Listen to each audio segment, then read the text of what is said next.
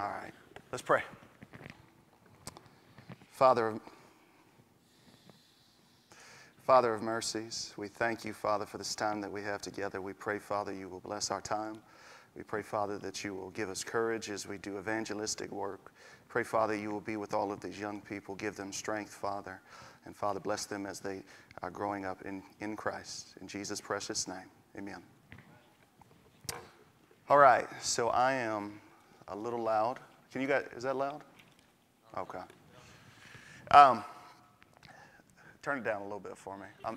I'm echoing so bad up here. All right, I think that's better. My name is Diondre Hensley. Some of you know me, some of you don't. I am the minister for the Fairfax Church of Christ in Winchester, just about 30 minutes away. And I've been there now for 5.5 years. And it's been the worst time of my life. But no, I'm just kidding. I've enjoyed it. It's a lot harder than I thought it was going to be, but I have enjoyed it ultimately. I did not grow up believing in God. I wasn't sure there was a God. I wasn't really concerned about it, quite frankly. I wouldn't call myself an atheist. I wasn't really even an agnostic. I was just unconcerned. I didn't care, and that didn't really matter. I had some issues with Christianity. I didn't much care for Christian people. I thought Christian people were quite strange and awkward, and I thought you guys had some real weird beliefs. In fact, when I was in the 6th grade, my teacher told me that Christians were all cannibals, and I believed her. And so a lot of strange things that I grew up believing about Jesus and about Christian people. I was not making the best of decisions when I was younger. I grew up in a good home, but I didn't much care for that. And so I decided to go my own way. And I did that for a while until I kind of got into some trouble. And I thought to myself, well, I need to fix myself, or I need to do something about this. I had 2 groups of friends. I had my friends who got me in trouble, and then I had 2 friends that were Christian people. They were members of the Dahlia Street Church of Christ, where I was baptized later. And they invited me to church for about 2 years. They texted me about every Sunday morning. I would get a text message from them with an invitation to go to church. Usually I was not waking up until after church was over, but they did not stop. They persisted. So for 2 years that went on, and finally, after I got in some trouble, I decided to go. So I went. And I went for about a month, and I didn't much like it because the preacher who was there was very convicting. He was very convicting with the things that he taught. He had a very good voice, and he was very good at teaching Scripture. He was very, he's just very thoughtful. And I didn't much like that. I said, I don't think this is for me. So I left. And then about 8 months later, or 6 months later, I came back because I got in more trouble. And I said, that's enough. Enough of that. I'm done with this. So I went to church not really knowing if I believed in God. I didn't know anything about the Bible. I didn't know anything about Jesus. And I didn't much care for Christian people. But I figured I need to try something different. So I did. And it took me about 8 months, but eventually I was baptized. It took me a while. Now, I tell you that story because the whole reason I went to church was not because of God, Jesus, the Bible, but because of how nice the people were to me. That was it. It was just the way the people treated me. They were kind to me. When I walked through the doors, they didn't treat me like a stranger. I didn't come dressed like everybody else. I didn't wear a suit. I came very sloppy, I would say, probably rolling out of bed, basically, because I wasn't used to waking up so early. And but I went, and the people never pointed that out. They never discouraged me. They never disrespected me. They always made me feel welcome and appreciated, but they always challenged me as well. And they always questioned me on my decisions and the things that I was going to do. Like I said, I share all that because I just want you to understand kind of what we're getting into. We're going to talk about what's called the heart of evangelism, and we'll come back to that story I just shared with you in just a second. But let me ask you guys this question. When you think of evangelism, what's the first thing that comes to your mind? Just say it. As long as it's not bad, say it. Say again? Spreading God's word, okay. What else? Teaching, okay. What else? Will you become a Christian, please? Is that what you said? Okay, all right. Will you become a Christian, please? What else? Okay, someone's trying to bring somebody to the Christian faith. Say again. Delivering.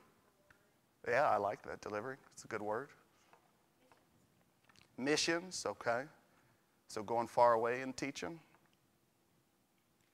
Okay. So there's really three evangelistic areas. You have missions, you have personal evangelism, and then you have what I would call cold call evangelism, which is like door knocking. Did door knocking ever come to your mind when I said that, something like that? Kind of cold call where you just talk to people. You don't really know the person, but you just talk to them, and you try to say something to them. Now, all three of those, I would say, are things that we should all participate in. You shouldn't say that we shouldn't do one or not do the other. All of those are necessary. Cold call is definitely necessary because there are some people that you're just never going to meet. People that, they don't leave the house. My mom, for example, she's very sick. She doesn't get out a whole lot. She's a shut-in, technically. She's kind of bedridden. And so you would never meet my mom out anywhere. You're just never going to. So certain people, you may have to do certain things like that. In general, though, most of the time evangelism is just done on a personal level. And then you have that missions level that you can do as well. And that's fine. Like I said, we have to do all three of those. We shouldn't do one to the neglect of the other, most definitely. So let me give you just a couple of facts about evangelism. The word evangelism comes from the Greek word euangelion. And that word translates in your New Testament as the word gospel. So every time you see the word gospel in the New Testament, that is the Greek word euangelion. It's also, well, you'll find it in some other areas, but let me not belabor that. Evangelism really happens when you mention the name of Jesus. Now, everybody turn in your Bibles for a second. Go to Romans 1:16. Go to Romans 1:16. In fact, are they going to put it up here? Okay. It'll be up here as well.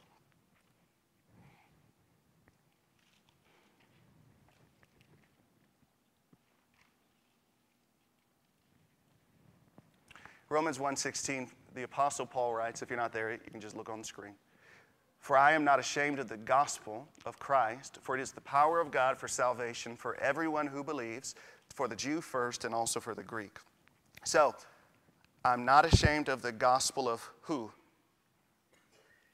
Say it louder. Christ. Okay, so I'm not ashamed of the gospel of Christ. That word gospel really isn't, in its time, it wasn't really a religious word. It was a very normal word, in fact, during their time. And the idea behind gospel is just somebody who brings good news. So when you're preaching the gospel to a person, what you're doing is you're bringing them what? Yeah, good news. You're not bringing them bad news. You're bringing them good news, ultimately. And, of course, you want to make sure that you make that very clear to them.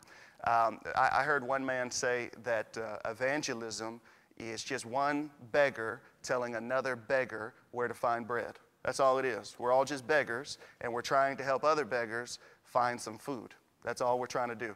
So it's not that we're better than anyone when we evangelize. It's not that we're special or anything. The difference is that we're just trying to help somebody else who is in need find some bread for themselves in the same way that you and I have found some bread for ourselves. And that's also important for us to always keep in mind. Now let me do a little exercise with all of you. If you had 5 minutes, based on what I told you about myself, if you had 5 minutes with me to tell me something about the gospel, what would you do? Go ahead. Give me a scenario.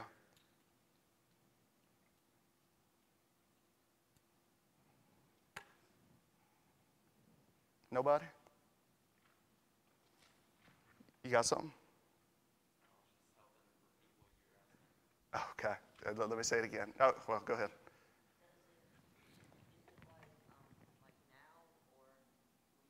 When I wasn't a Christian, based on what I told you.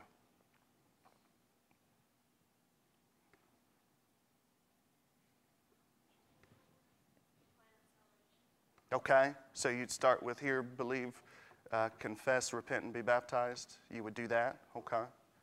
Now let me give you a little bit more. Well, go ahead.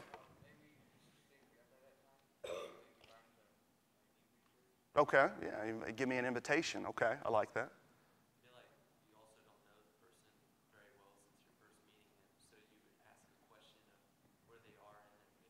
Okay, good. All right. Now I would have responded with, I don't know. Right. So where would you go after that? Okay, I like that. What do you know? And I would say, I would probably try to be nice. I wouldn't say, well, I think Christian people are strange, right? I wouldn't say that. I would say something like, I don't really know anything about the Bible, and I don't really know much about religion. That's what I would have called it. I don't know much about religion. So would have gone that route. Okay, so take me further. Now that we kind of have a direction, take me further.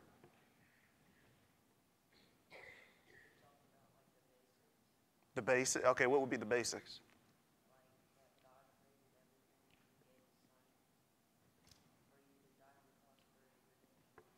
Okay. Now I wouldn't call that basics, but that's what you said was really good. That's good. I like that. What else? So he's gotten me now. He's taken me to the Bible. He's taken me to God here for a second. He's taken me to Christ now. So where do we go from there?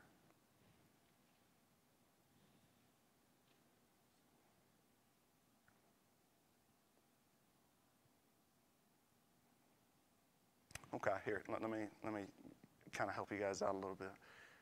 So I'm making bad decisions, right? I told you all this information about me. Just assume that we've had this conversation. I've told you all of this information about me. I'm making bad decisions. Go. What are you going to tell me?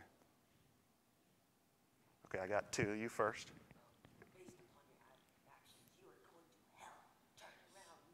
Okay, so I'm going to turn around and shut the door behind me.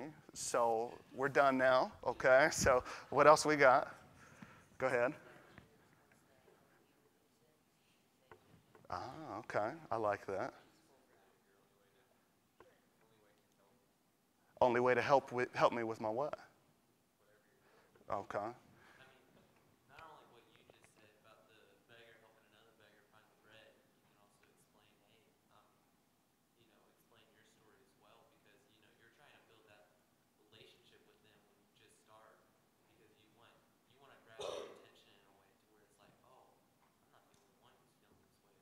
Mm-hmm.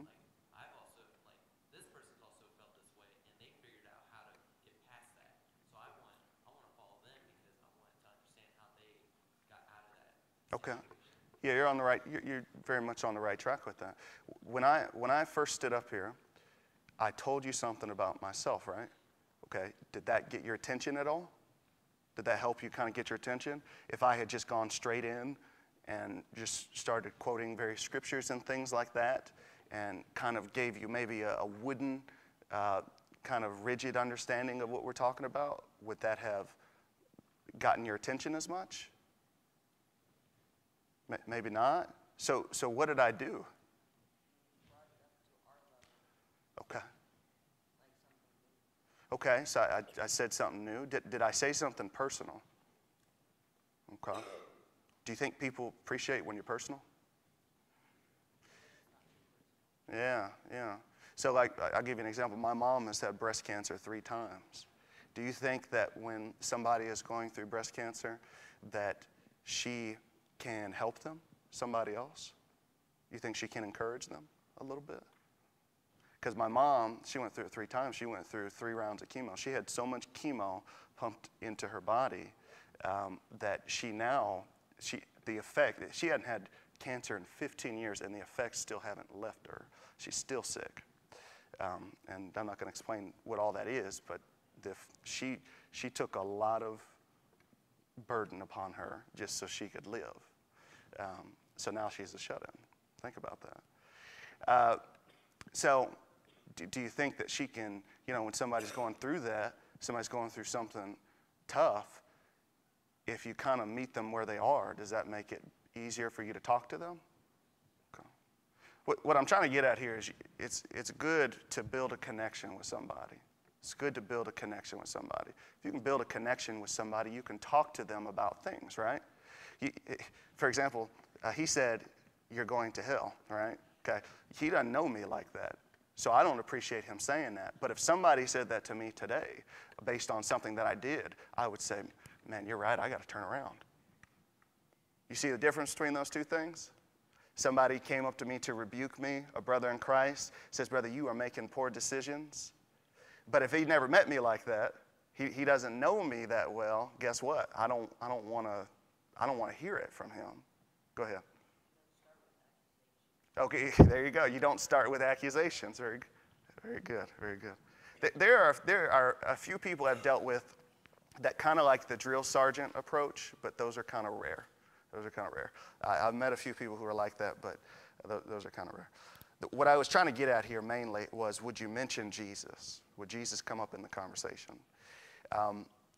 If you think about it, Jesus is really, you think about the message of the gospel, okay? The heart of evangelism is Jesus. The message of the gospel is not just a message, it is a person, right? So when we're telling somebody about something, we're not just giving them a message, we're telling them about a what? A person, right? Okay? So, like, one of the things that I often find with people is one of the biggest walls people put up is they say, well, what about all the issues and the suffering that I've gone through, right? I've gone through all these things in my life. I've experienced it. When I was 12, my brother died, and that was my best friend. And when he died, it just devastated me. Absolutely devastated me. Just destroyed our family. Well, it didn't destroy our family, but it really just brought us down, took us down, and made everything horrible for us. Well, one thing I never really could get over was I thought, well, why does my brother have to die? How come I had to lose my brother? Why has he got to be the one? Almost like I'm feeling as though God is picking on me. Why do you have to bother me? If there is a God, why are you picking on me? But then it had never dawned on me until I became a Christian that God knows exactly how I feel. Exactly. So God gave his only son, right? So did God suffer a loss? Now someone's going to say something like, well, Jesus, he came back 3 days later. Well, if you're a Christian, then you believe that all people who have died will one day be risen again. So all the people that we have lost in our life, they will live again. That's what the scriptures teach, right? So that doesn't minimize it. He had to watch his son suffer, right? And I'm a dad. I have a 2-year-old. So if I had to watch my son suffer for a second, that's a second too long. That's a second too long. I don't want to watch him suffer at all. He had to watch his son suffer in one of the worst ways for hours. He had to watch him be beaten. He had to watch him be mocked. He had to watch him be nailed to a cross. He had to watch him have a crown of thorns placed upon his head. How uncomfortable that would have been and horrible that would have been. He had to watch him cry out in agony. He had to hear his son say, my God, why have you forsaken me? And then he had to let his son go for 3 days. So all of a sudden, it starts to dawn on me, God knows exactly how I feel. He has felt the pain of loss. On top of that, Jesus has felt the pain of suffering, hasn't he? So I've suffered in my life. Everybody goes through some suffering. Would you guys agree? Nobody lives in this world without some suffering. Yes?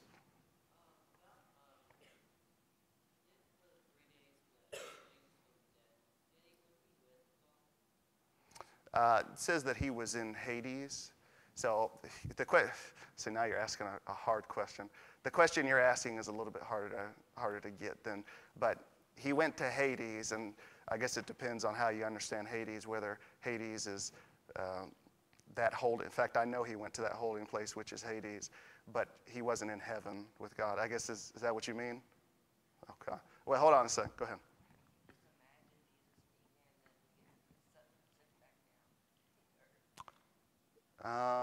Being where?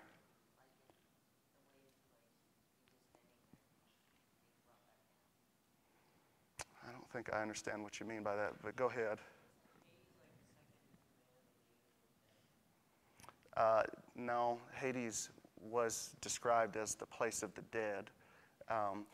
Later in Revelation chapter 19, you'll see that Hades and death are thrown into the lake of fire. Hades is a place. Essentially, it's the grave. I'm sorry, I did not mean to open up that, because that was not at all where I intended to go. But now I've left y'all with a question, didn't I? Did I leave you guys with a question? Somebody's going to have to answer this question. Go ahead. Okay. So if God is going to resurrect someone from the dead, does he have like a complete separate place from the people that are going to like stay dead until you? Yeah, it's called Hades.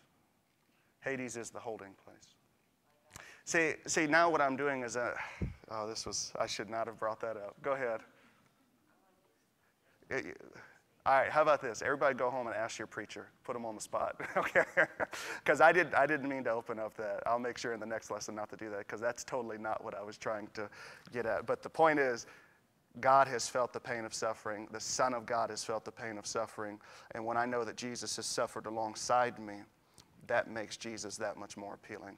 It's not as though God is in heaven away from our suffering, watching down on us and looking at us with no kind of pity for us or no grace for us. It's not in that sense.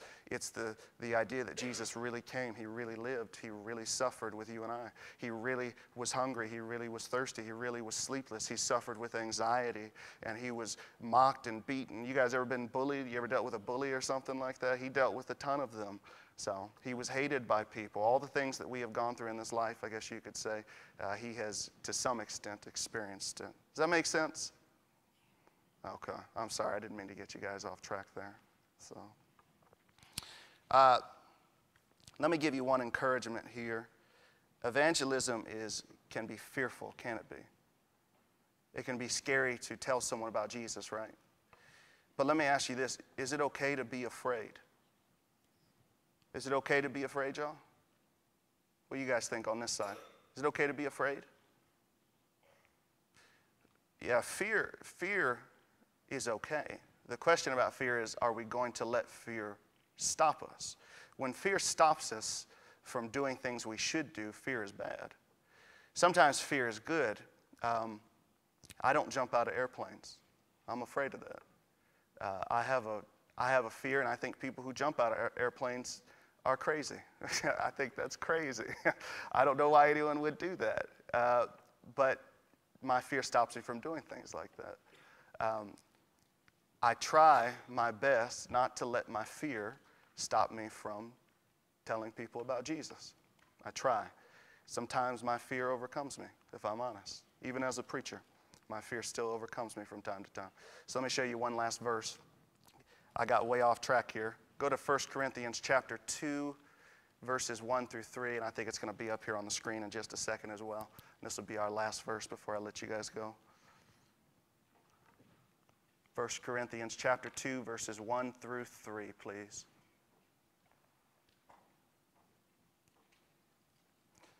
Paul writes, "And I, brethren, when I came to you, did not come with excellence of speech or of wisdom, declaring to you the testimony of God. For I determined not to know anything among you except Jesus Christ and him crucified. I was with you in weakness, in fear, and in much trembling." Was the Apostle Paul afraid? What do you guys think? It's okay to be afraid, isn't it? The question is, do we let our fear stop us? So, all right, very good. Let's close out with a quick prayer. Father of mercies, as we come to understand you each and every day, we look to you, Father, for our food. We look to you, Father, for our rains from heaven. And Father, we thank you for all that you give us.